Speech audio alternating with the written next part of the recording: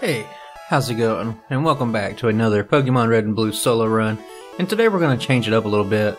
I've been on a mission to do the pre-evolved Pokemon in Gen 1, but I wanted to deviate and do a solo run with a Pokemon a little bit more powerful. I didn't really want to do the best Pokemon like a Mewtwo or a Gengar, so I decided to give the old tried and true Snorlax a shot. The stereotype of Snorlax is that he is very slow, and in terms of stats, he is very slow. But let me reassure you that in this run, he is anything but. Snorlax has incredible HP and attack, on top of having an amazing move pool. And as usual, the rules of the runs are pretty simple. Number 1, no using items inside of battle. Number 2, I'm only allowed to use Snorlax, no switching, but HM Pokemon are allowed. Number 3, no skipping, glitches, or general exploits outside of the badge boost. And number 4, no saving between Elite Four members. You know the drill by this point. Before we dive in, I'd like to go ahead and say that if you enjoy this content, I'd really appreciate it if you subscribe and hit that like button, as I'm getting pretty close to 10k subs, and I think that would be pretty cool. Any feedback, discussion, or suggestions for future Pokemon in the comments is also very welcome. And with that, let's dive in. Since Snorlax wasn't ever intended to be this low of a level, it starts out with multiple moves. It gets Headbutt, which is a respectable 70 power stab move for damage, and it gets Amnesia, which is normally an incredible move since Special is a inherently strong stat in Gen 1 due to having both attack and defense wrapped up into one. But Snorlax won't really need to rely on it as much as other Pokemon that get it.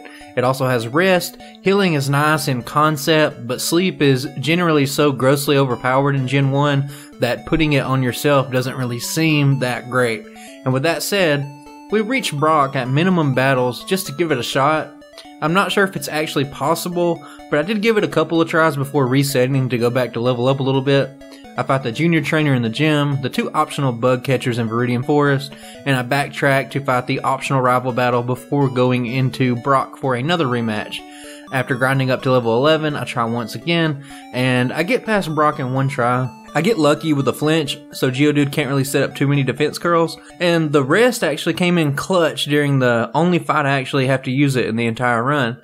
I get down to 1 HP at one point, but Rest is pretty good. It gets you all the way up to full HP.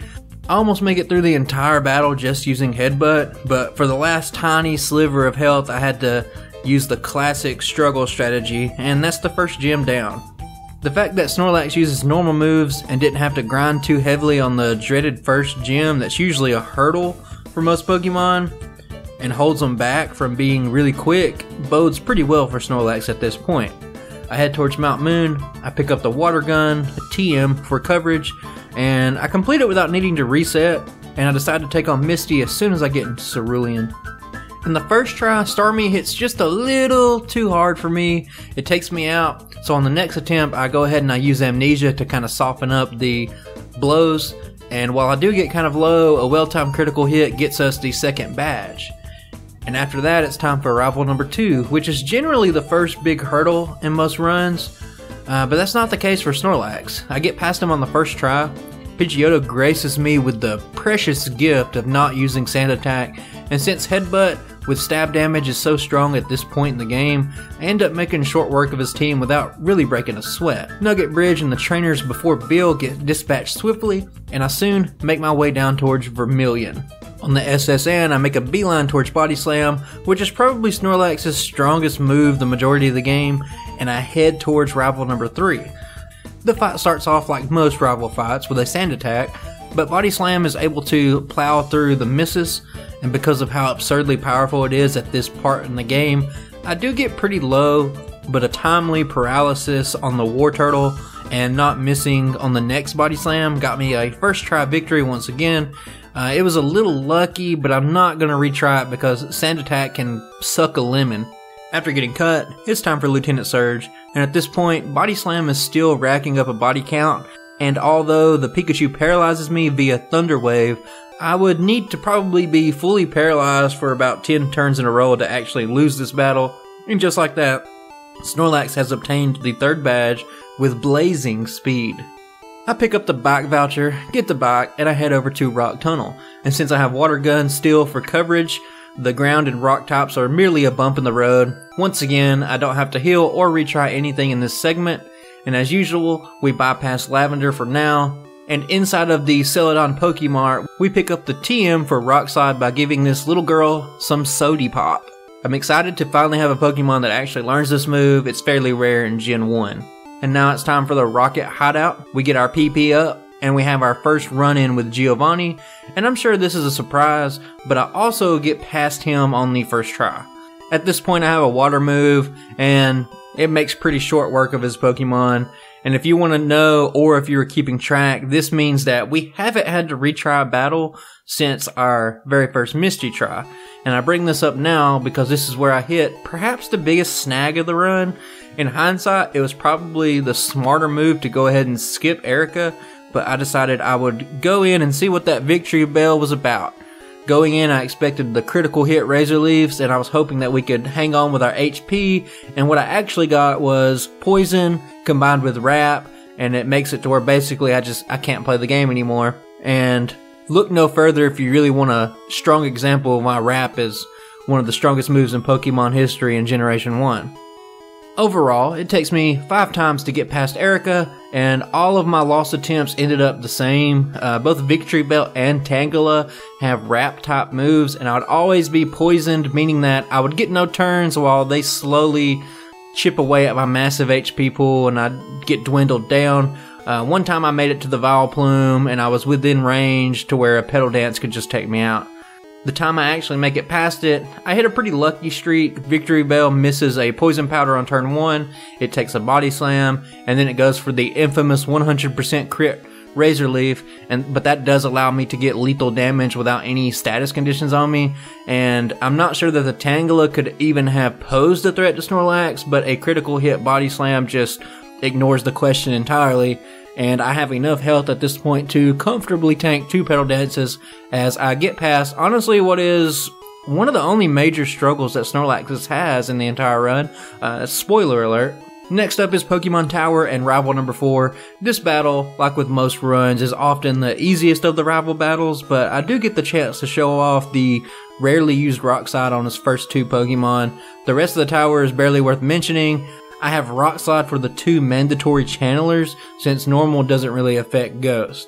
After rescuing Mr. Fuji, I make the same mistake I make in every single run by thinking that now is a good time to fight Rival number 5 before I fight Koga, and I do pick up Earthquake to nearly finish up Snorlax's amazing physical damage moveset, and then I give Rival 5 some shots just to kind of gauge how far off I actually am, or if I can just do it now. And it does take me several attempts. I actually get extremely close on my first attempt.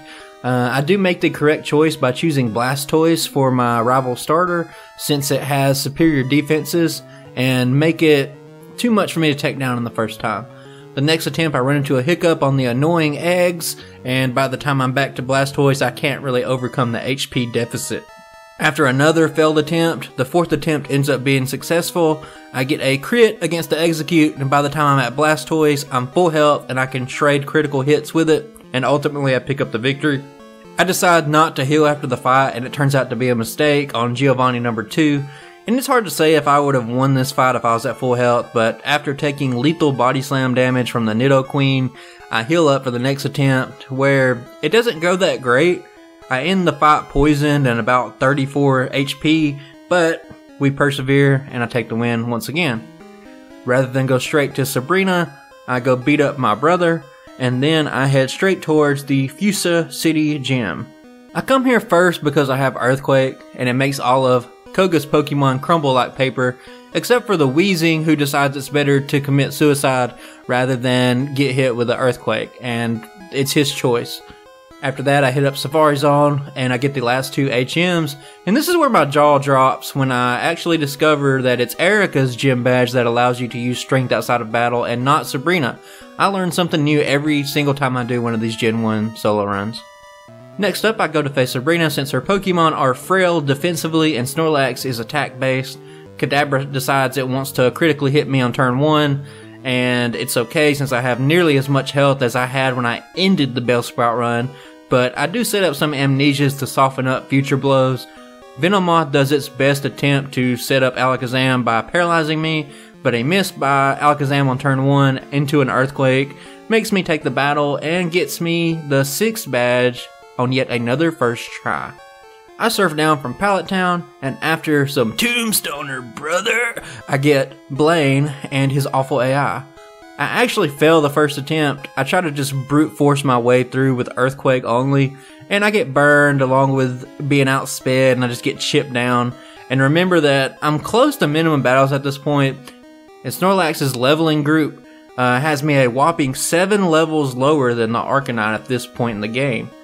I go back in, and this time I set up Amnesia to boost all my stats up with the badge boost, and unsurprisingly, the fight becomes much easier. At the end of the fight, I get the chance to learn Harden, and I decide to go ahead and learn it over Amnesia due to the fact that I don't really value Special as much on Snorlax, and you can use Harden 6 times as opposed to 3, and thus it gives me more attempts to use the badge boost. At this point, all that's really left is Giovanni, and I stand by the belief that the third fight against him is always going to be the weakest.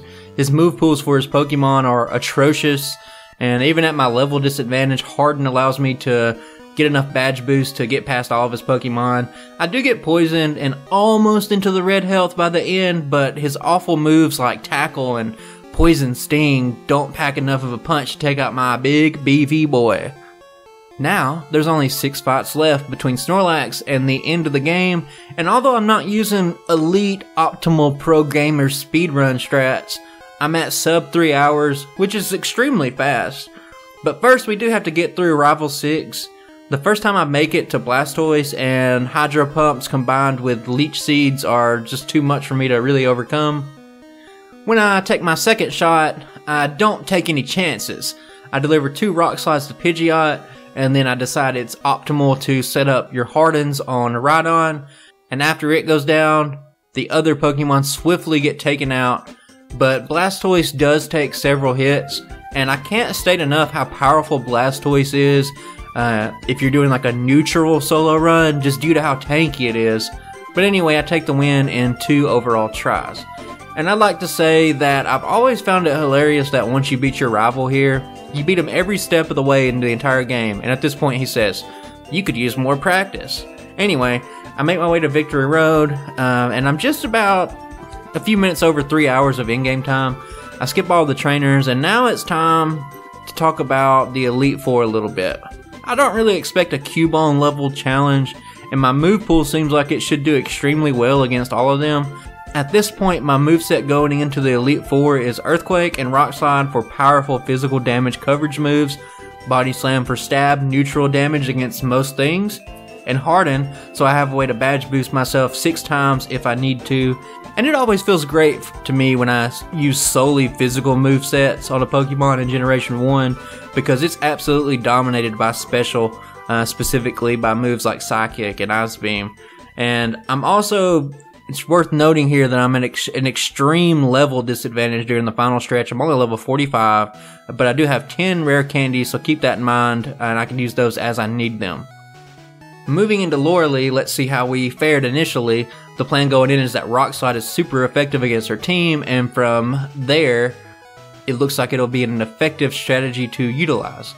Dugong doesn't really take much to go down, but Cloyster does have the highest defense in Gen 1, and it can take 4 Rock Slides for me to take it down.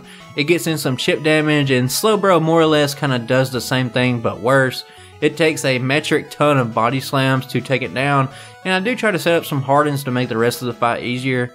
Jinx can also tank a Rock Slide, and by the time Lapras comes in, I'm in range where basically any attack could have taken me out. I end up doing this fight several times. I mess around with or without rare candies, but I found out that if you take a simple growl and your attack gets lowered, it's a death sentence, and you may as well just go ahead and reset because it cripples how much damage you do. I get some decent tries in overall, but even on good tries, Lapras just has really good defense and he can easily tank my physical moves if I get low. Overall, it ended up taking me about 5 tries to get past Lorelei, and in hindsight, going ahead and putting Thunderbolt on Snorlax was almost assuredly the play to go with. I ended up using all but 3 of my rare candies on the successful try, and then I eventually set up Hardens on the Cloyster, and I stay healthy enough to take out the rest of the Pokemon, and this is really the last time Snorlax is going to struggle in the Elite Four. Bruno is, of course, Bruno, and I don't take any chances still. I set up 6 Hardens, and I Earthquake, and throw in a couple of Body Slams for good measure, and it makes short work of him, to absolutely no one's surprise. Bruno is just not very good, guys. Next up is Agatha, and as always is the most annoying member to fight, if anything else. I wouldn't say that I got particularly lucky against Agatha. I do get confused from the very start. I hit myself multiple times throughout the fight, but Snorlax has an elite level attack stat and access to Earthquake, which absolutely demolishes Agatha's Pokemon. Golbat does take multiple hits to take down, and I do get slight luck with Haunter missing its Hypnosis attempt, but Arbok gets a paralysis off on me, but overall it's not very tanky. The final Gengar confuses me once again, but I do win the coin flip, get off a lethal Earthquake to get past Agatha on my first try as well. Snorlax's HP definitely allowed me to kind of muscle through some of the awful status conditions here, and I'm pleased with the result. Heading into Lance, I opt to go ahead and learn Thunderbolt over Body Slam. The all-physical moveset is tempting, but I don't want to take a risk with Gyarados. And looking ahead about how the Blastoise has been able to tank my physical moves throughout the game, it seems like the smart choice to go with. And it turns out to work just like I thought. Since I'm not actually weak to Gyarados, I do set up some Hardens, and I pull the trigger a little bit early on Thunderbolt because I don't want to leave it lingering around. And Gyarados, as always, is going to crumble to anything electric because it's double super effective against it. The rest of the Pokemon I'm equipped to handle. Earthquakes do heavy damage to the Dragonairs, Aerodactyl takes a single Rock Slide, and Dragonite's flying subtyping makes him weak to Rock Slide as well. I get a crit on him, but it's not enough to get the one shot, but Snorlax has pretty much tanked everything, all the Hyper Beams up to this point, and the second lethal Rock Slide is inevitable as I take out Lance on the first attempt as well. Next up is the Champion Battle. And at this point, I hope I can just go ahead and make it a clean sweep at this point and just go ahead and get out of this run the fastest I've ever done it. I'm not weak to Pidgeot, and since it's a physical attacker, I go ahead and get as hard as I can, hard as possible, and a single Thunderbolt ends up taking it out with my boosted stats. Alakazam is as frail defensively as always, and I outspeed it with a badge boost, which is fantastic. It's funny actually, and it goes down to a single Earthquake. And if you can say anything about Rhydon, it's that it can actually survive a super effective Earthquake, so I will be mailing it its consolation prize in the mail very soon, so Rhydon, if you're listening, you can look forward to that. Arcanine is also weak to Earthquake, and I claim my next victim in the way of Snorlax's Warpath. And then finally, the Eggman comes in, and he does his absolute best to annoy me, and actually succeeds. It survives 2 Rock Slides, and then eventually it puts me to sleep, and it then taunts me with low damaging moves, chipping me down to about half health, but it only succeeds in delaying the inevitable. Eventually the game decides I can actually play the game again, and one more neutral Rock Slide takes him out. And at this point, I'm fairly low on health going into the Blastoise. Instead of going for Thunderbolt that I just talked about doing on him, I actually go for Earthquake turn 1 since my special stat's pretty poor, and I get a critical hit to take it to half health. Blastoise then does its best pacifist attempt, and it does nothing but go for withdrawals. 2 more Thunderbolts eventually take it out, and that's the end of the run. Laura Lee took me several tries to solidify a strategy and to avoid the awful luck that I was having, but I do manage to basically one-shot the Elite Four after that. So what do I think about Snorlax? It was much better than I expected. A 3-hour, 36-minute casual run feels like a very elite time to me, especially compared to my earlier runs. And I'm well aware that my other runs are pre-evolved Pokemon, but it's nice to see how a Pokemon that has actual good stats and a really good move pool performs compared to that. It honestly makes me curious how other Pokemon that are fully evolved would do, or just some of the Pokemon that have really nice stats. And we just might mess around with that in the future, I'm not sure yet. Overall, it's hard to compare Snorlax. It's the first non-pre-evolved run that I've actually done, and while the timing is fantastic, I only have the other 4 runs to compare it to, and it crushes all of them. And keep in mind that in real life time, this run was only about 2.5 hours, and there were very long stretches where Snorlax never had to retry a battle or heal. In fact, there was only about 3 battles in the entire game I had to retry about 4 or 5 times. In conclusion, Snorlax is stereotyped as being extremely slow, but a solo run proved that it is anything but. I'm aware of some of the other heavy hitters, and I know off the top of my head that Gengar and Mewtwo could beat it, but I'm not really sure who else could. But anyways, I hope you enjoyed this content, and if you made it this far, come on, go bring it in. I appreciate you, and as always, feel free to discuss or suggest anything in the comments below, and I will see you guys in the next video. Bye.